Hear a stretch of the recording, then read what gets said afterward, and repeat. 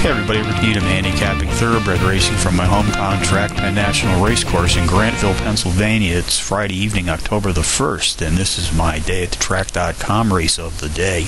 Going to focus on race 5 this evening, folks, 8:08 p.m. Eastern Post Time. 5.5 furlong sprint on the dirt track. Fillies and mares 3 years old, an up race for a claiming purse of $21,000. Contenders number 3, She's My Spite. Number 1, Alpha Ghost. Number 6, Conga Queen. And number 9, Ring Bang City.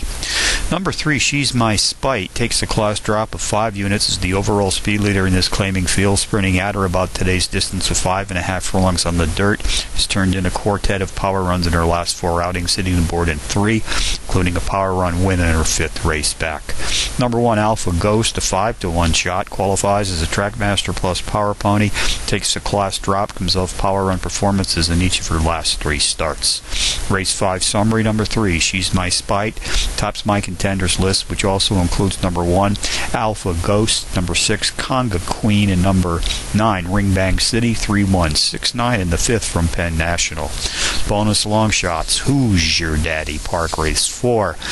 Entry number 3, English Girl, 4-1 in the morning line, the overall speed leader in this maiden field, racing at today's distance of a mile on the dirt. Mountaineer Park in Chester, West Virginia, racing tonight. Race 9, the 12-to-1 Bomb. Number 8, Pray for War, the overall speed leader in this claiming field, racing at tonight's distance of a mile on the dirt. So from Penn National on a Friday night, Rick Needham for dayatthetrack.com, reminding you as always to please bet with your head, not over.